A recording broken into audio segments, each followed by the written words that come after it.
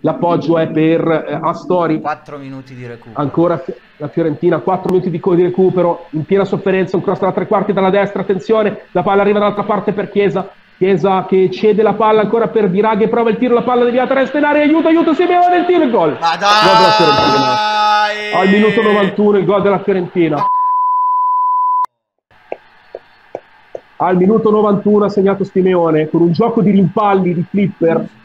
Siamo stati molto sfortunati qua. Non si può dire che la Fiorentina non avesse cercato questo gol, però l'ha trovato in maniera molto casuale, devo dire.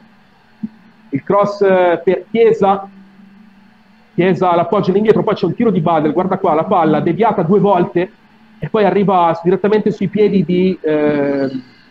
arriva direttamente su un giocatore della Fiorentina che l'allunga per Simeone, che è lì ai Seric, l'allunga per Simeone solo davanti alla porta, difficile sbagliare da lì. 1-1.